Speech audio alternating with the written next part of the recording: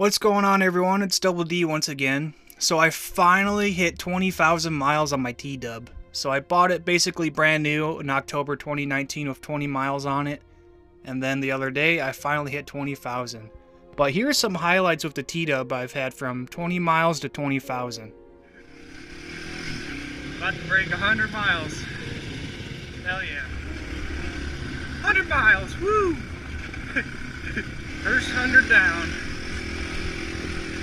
100,000 to go.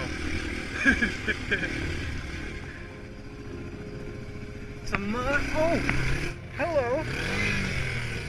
Oh! Ah!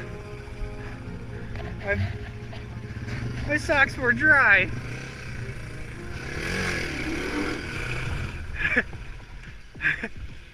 How did I make it through that?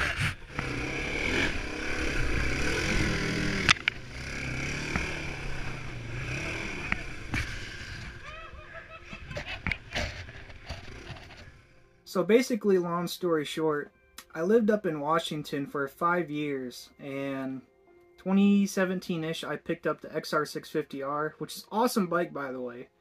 But tight single track in Washington, it's a big, cumbersome, awkward, heavy bike. So I wanted something a little bit tinier with electric start for that type of riding, and long story short, I picked up that T-Dub, and it's been an ongoing story ever since. Also, being in the Navy, like, you have to move a lot from time to time, so my time up in Washington was coming up to an end, and I had orders down here to China Lake. So basically, I left Whidbey Island kicking and screaming, and then I got here, then it was just a whole nother world.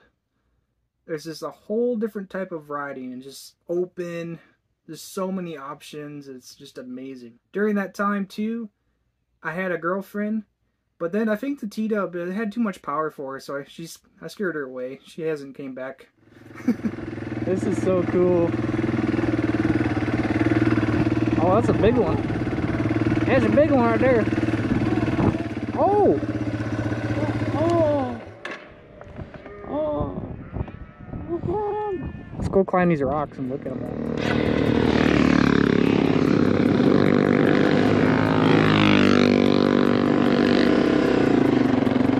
Too bad I can't keep up with them. On one of the T-Dub rides I did up to Lone Pine, I met these random supermoto riders, and they were the nicest people you could imagine. And then I met up with them the next day, and we checked out this awesome mine on the bikes. So basically, at the beginning of the pandemic, we wasn't really working that much, so I basically had a whole month and a half off, and I probably logged 200 to 300 miles some days on the T-Dub and just racking up all the miles, exploring every little corner of Death Valley. One of my personal favorite videos I've made on my T-Dub is I went solo moto camping in July of 2020, and these random people set up camp next to me, which I was kind of annoyed at first, but they happened to be so much fun.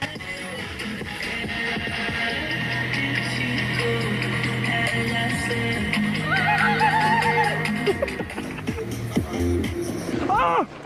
Oh god! Oh! You win some, you lose some, oh gosh!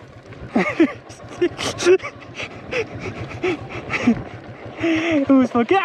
Ah! Oh, that was my foot. That hurt a lot, actually. 2020 was a really good year of riding on the T-Dub. I've logged so many miles where I put over 10,000 miles within the first year. Oh god! No! Oh! Oh yeah! 10,000! Oh yeah!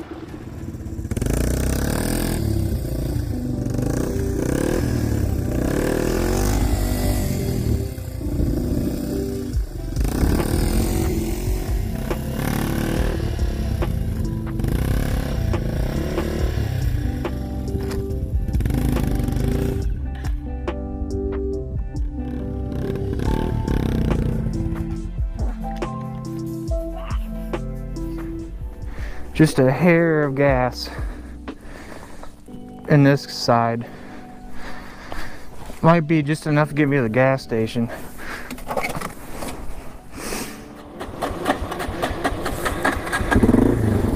Yes.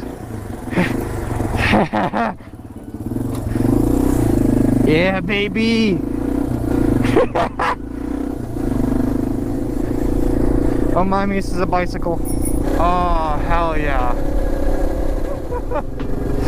Can't believe I made it. This bike has given me so much joy over the years.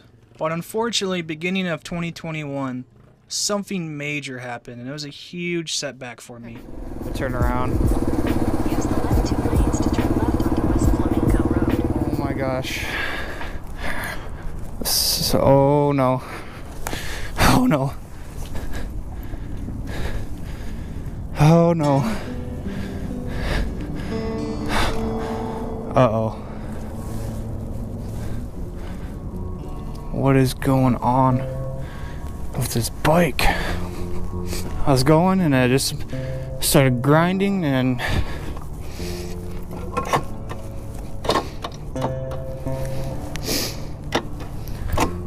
fuck.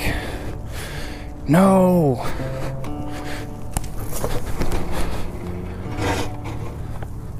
No. No.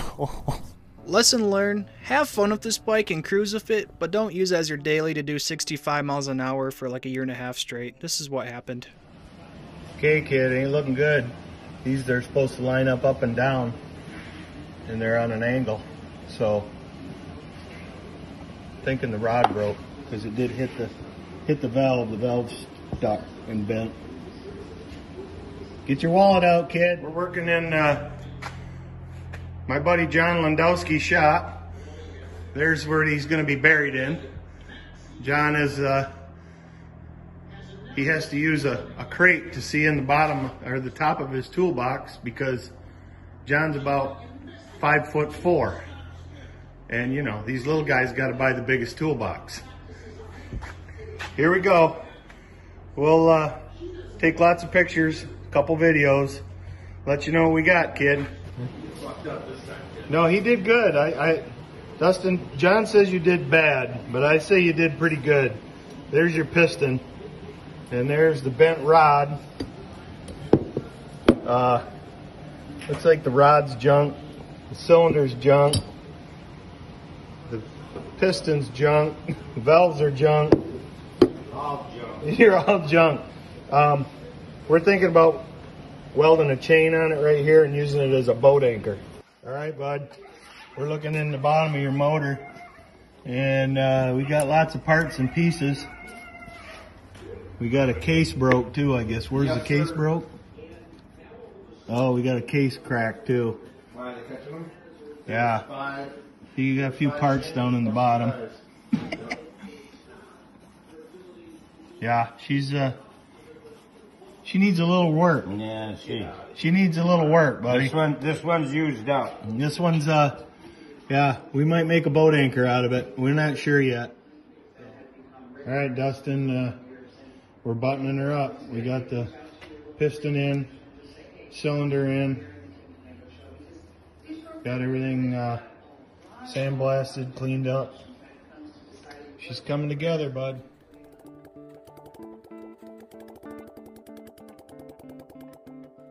There we go. It'll live. So I sent the original engine back home in a Walmart cooler. So I went on eBay, bought a used bottom end, a brand new top end, a new piston and rings, all that stuff. And I sent it to my dad, and he rebuilt it and sent it back in that same Walmart cooler. And it was time to slowly break it in. There's a tank out here.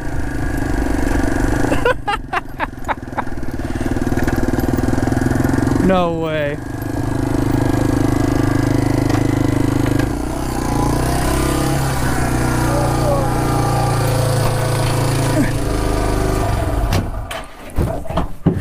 Woo!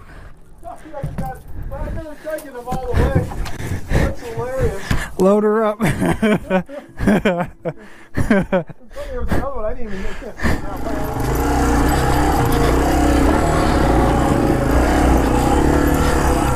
Come on.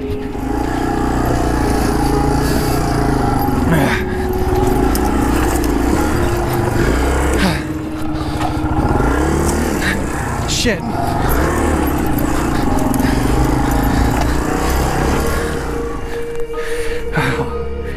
Oh, that crap out of there. Noises. Do I want to go down that way? Not really. Yeah! Yeah, dude!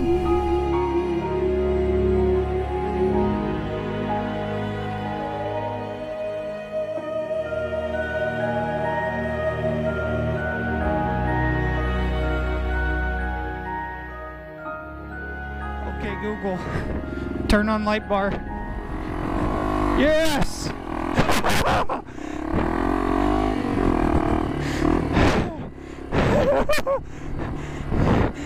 Yes, dude. Well, boys, we know what to do. Let's hit 20,000. All right, boys, we got one more mile to go. 19,999 miles. We gotta find a cool spot to hit it at.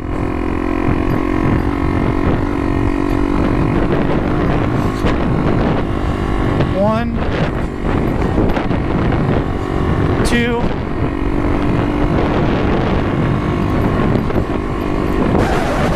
and as we see here, we have a classic, what I call blow pro incident, where it just corrupts the file at the most important time of the video.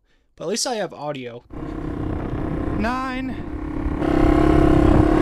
Oh god.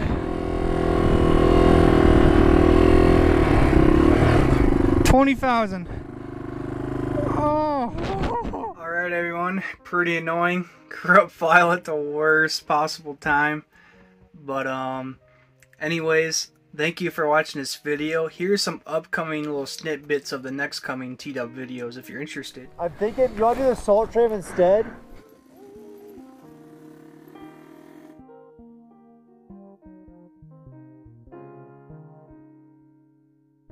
Once again, thank you for watching this video, and if you enjoyed it, please let me know in the comment section. And y'all have a good one now.